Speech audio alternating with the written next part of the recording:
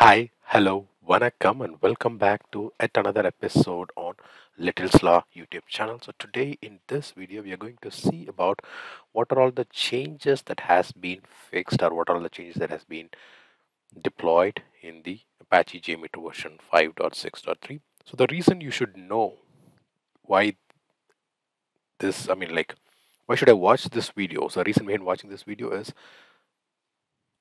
so, knowing what changed from version 5.6 to 5.6.3 of JMeter will help you to make informed decisions of whether to upgrade or to use the current version of JMeter, or to understand how to make the most of the new features and improvements and ensure the continued security and stability of the system.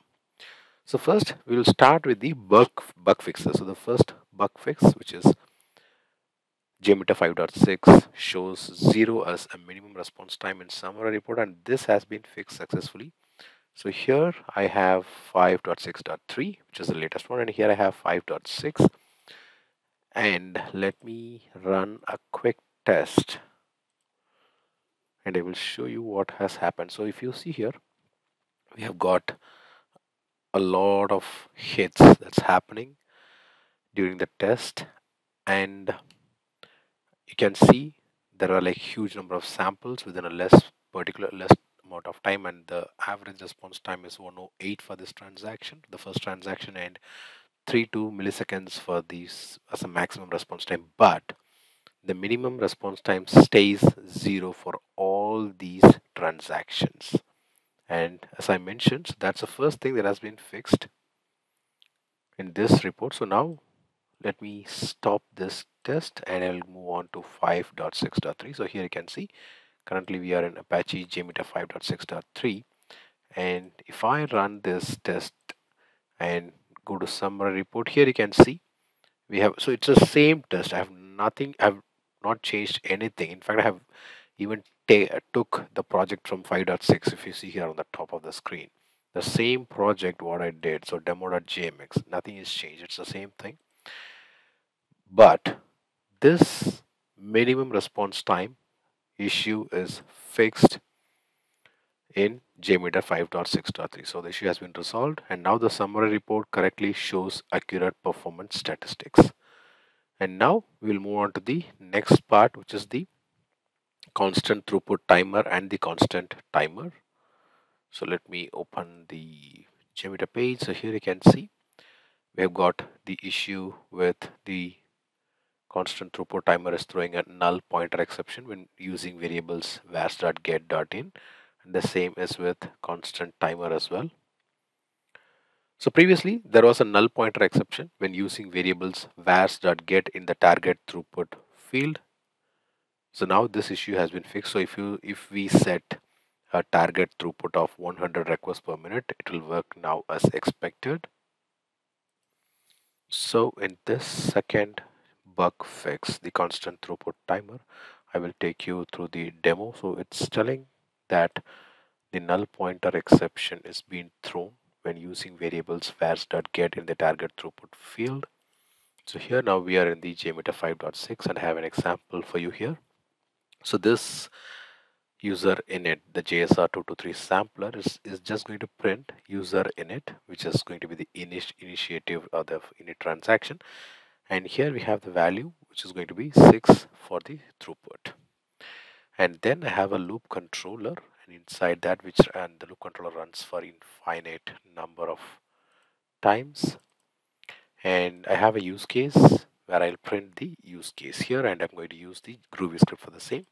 And then I have a constant throughput timer, and here, as I have mentioned in the jmeter changes, so I'm going to pass the variable through vars.get in the throughput, so which is going to pass the number or pass the value inside the vars.get. And I have the summary report to show the number of iterations. Let me clear everything, and when I start the test, so the moment I start the test, you can see I have got the java.lang null pointer exception and cannot invoke the method to double or null object. So let me stop the test and come back to the Apache jmeter 5.6.3, and it's the same file. So it's the same settings, the same user init with the same Groovy script. And then I have a loop controller with infinite iterations. And then I have a use case which will print line use case in the Groovy script. And then I have a constant throughput timer which does the var.get of throughput value to double. And then finally I have a summary report to see the hits, the number of samples or the throughput for this particular example. And when I start the test, if I click on this part here, you can see there are no null pointer exception, and in turn you can see the number of transactions that has been executed as part of using this constant throughput timer. So this is again another fix that has been fixed. This is another fix that has been fixed, and now we will move to the constant timer example. So now moving on to the next one, which is the constant timer. So here we have the constant timer where we have the thread delay in seconds, and we were using the vars.get, again the same kind of setup where we are going to pass the value in the vars.get. So in case if you are using the constant timer instead of a fixed number, and if you are using the dynamic values which you're going to use by using the vars.get, so in that particular scenario this issue will surface for you because this was not working with the this is not working with the 5.6. So if I start running the script, and here you can see the very first moment, which is the java.lang null pointer exception cannot invoke the method to integer. So let's move on to the 5.6.3. It's the same settings, again the same setup, and when we run the test, here you can see the test has started successfully and there are no errors, and the variable has been initialized to 3000. So this is how the issues, that is with the constant throughput timer and the constant timer issues, has been fixed in 5.6.3. So in case if you are using your constant timer in 5.6.3, you will not face this vars.get issue anymore. And now let's move on to the other fixes.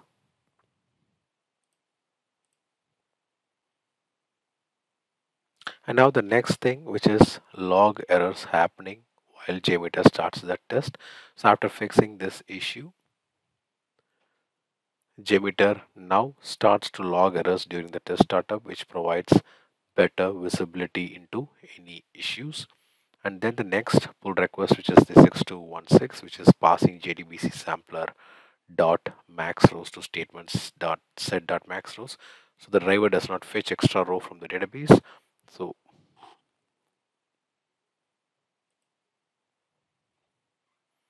this too is again fixed now. So similar to the previous one, which is the other fixes. So now the JDBC sampler.max rows values is correctly passed to the database's statement.set max rows, which prevents unnecessary fetching of extra rows. For example, if you are using a JDBC sampler to query a database, the correct number of rows will be retrieved based on your configuration. And now moving on to the non-functional changes. So the first part is the Gradle update. So JMeter now uses Gradle 8.5 for building. For example, the build process which will be benefited from the Gradle's improvements. And next thing is we must all need Java 17 for building JMeter. For example, if you are setting up JMeter locally, you have to ensure you have JMeter 17 installed. And the next part is improved API for programmatic test plan creation. So the default implementation of methods like create test element, modify test element, and others have been improved. For example, if you are creating a custom custom JMeter component programmatically, the API is more robust. And coming on to the pull request 6212, which is refactoring migrate existing Groovy tests to Kotlin. So existing Groovy tests have been migrated to Kotlin.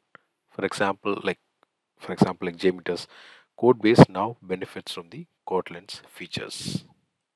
And on top of this, there are some real known problems. That is the one known problems and the workarounds for that. For example, the once only controller, which you all know behaves correctly under a thread group or loop controller, but otherwise its behavior is not consistent.